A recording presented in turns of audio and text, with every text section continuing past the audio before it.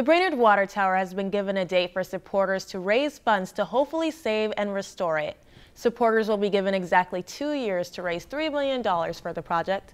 The future of the water tower was brought into question last month after stucco began falling from its exterior. The Brainerd City Council members all want to save the structure. Monday, they even voted unanimously to back a resolution that stipulates 4 measures to potentially save the structure. The exact date given to supporters is August 6, 2020. If you enjoyed this segment of Lakeland News, please consider making a tax-deductible contribution to Lakeland PBS.